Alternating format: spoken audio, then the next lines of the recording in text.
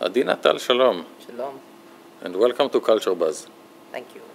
Adina, I'm speechless, and it's very rare Really? that it happens to me.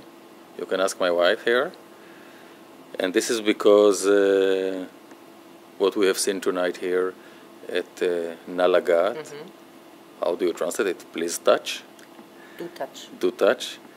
This wonderful center of yours in Jaffa. So the inevitable question is, how did it all start?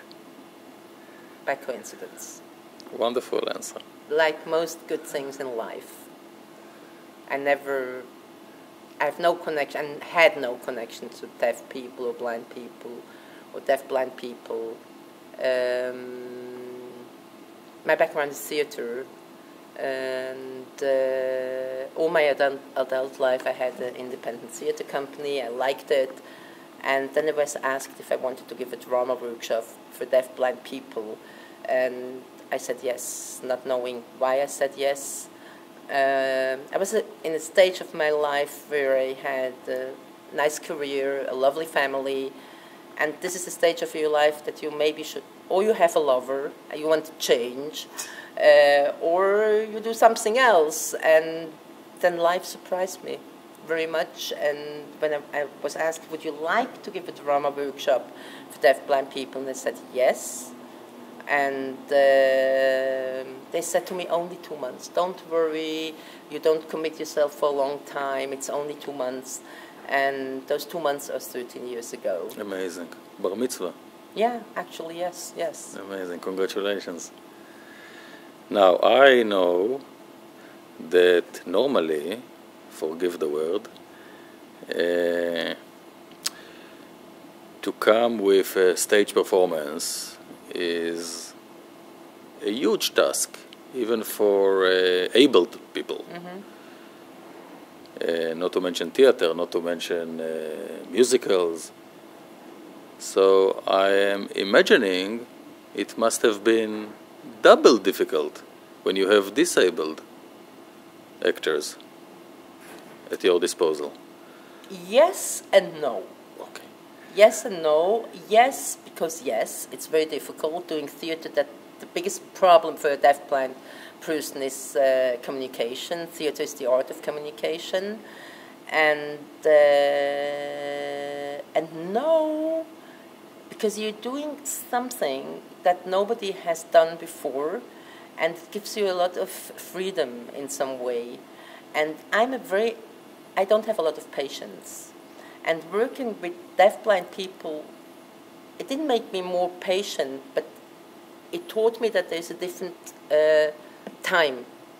It's different, and time goes in a different way, and it's like it's a different kind of planet even. So you work in a different kind of planet with a different kind of thinking, and I think once I realized that we don't need to be like any other theater company because we are different, but we need to be very, very good. We need to be professional as we can, and we are a deaf-blind theater company. And I think it has a lot of advantages, and it has, for me, today more advantages than disadvantages. I don't like theater very much.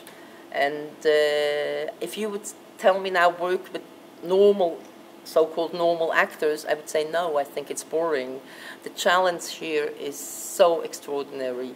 And it's like, sometimes you do things and you don't know, because when I started to work with the group, I had no idea what it meant to work with the group. So it's like a journey, and it's a journey where you very often touch a wall and you think, this is it.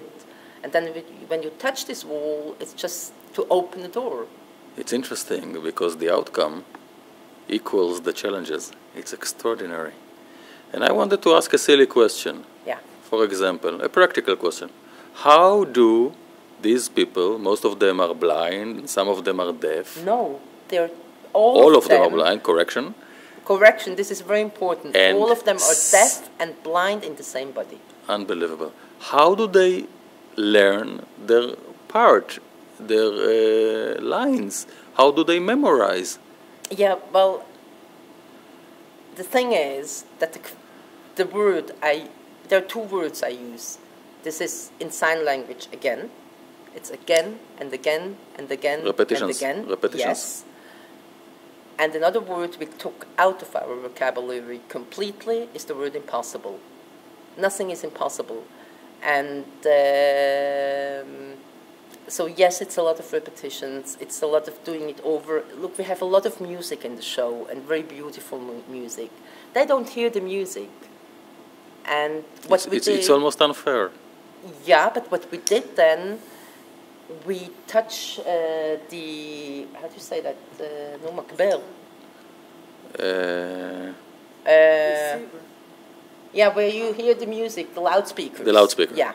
Thanks. And we touch them, they touch them, they feel the vibration. The vibrations. And then we dance the music and Amazing. over and over and Amazing. over again until it gets part of their body. So they feel the music, so the music is relevant for them. Yeah. Now, Do Touch is not only about theater. It's a center. Yes. And we had, before watching this wonderful play, we had an unbelievable experience in the restaurant. Mm-hmm. Can you say a few words Well, about that's the the restaurant? Blackout restaurant. It's pitch dark, and blind waiters will escort you into the restaurant as what you said is a very special dining experience. I must say that we are not the first dark restaurant in the world, and the first one, let me say, it's in Zurich, Blind Cow, and but we are the only center that combines a restaurant with the black restaurant and the coffee shop we have here with deaf waiters and the theater with deaf-blind actors. Remarkable. And I've heard you saying before, in the nice meeting with the nice group you had earlier, that 300,000 Israelis already attended one of your shows. Yeah. And in addition, you are traveling the world from time to time and making a huge impression on the audiences, both here and abroad. Yes, definitely. Our last trip has been to Korea and South Korea. We were invited to open a music and theater festival. Only when we came to Korea, I said, oh my God, they don't eat bread.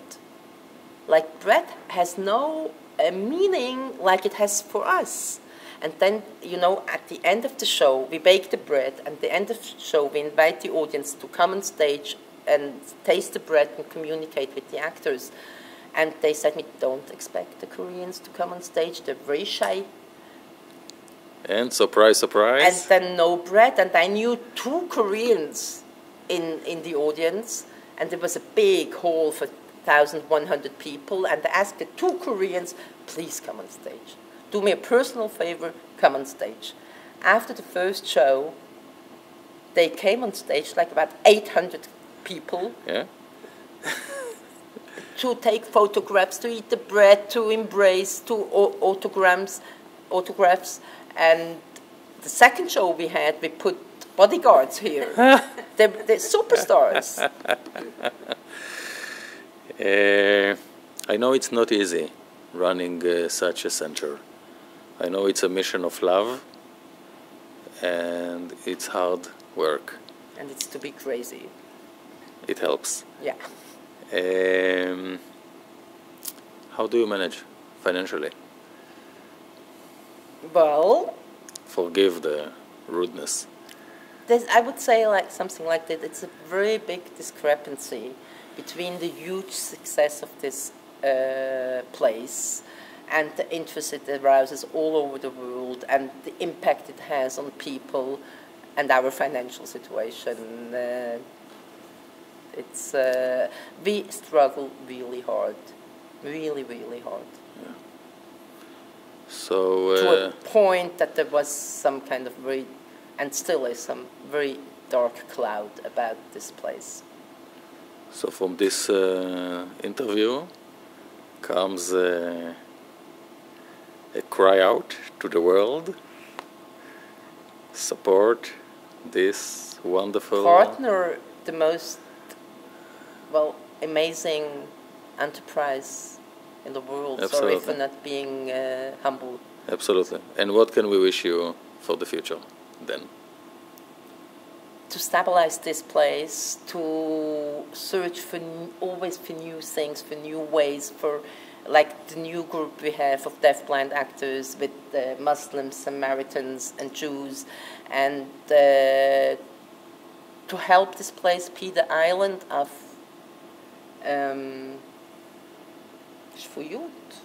Sanity. Of sanity, island of sanity, and to create some kind of reality that, we live together, Jews, Muslims, Christians, Samaritans, and basically it's easy.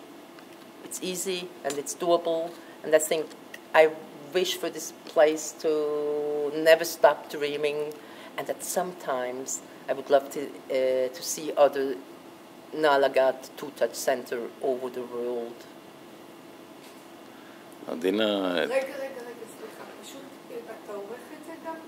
Adina, to this we can only say Amen. Amen. Wish you that and much more. We have experienced here something that we thought was impossible, and you and your wonderful cast have proven us wrong. Everything is possible. Yes. Thank you so much. Thank you. Good luck. Shana Tova. Shana Tova. And Shalom.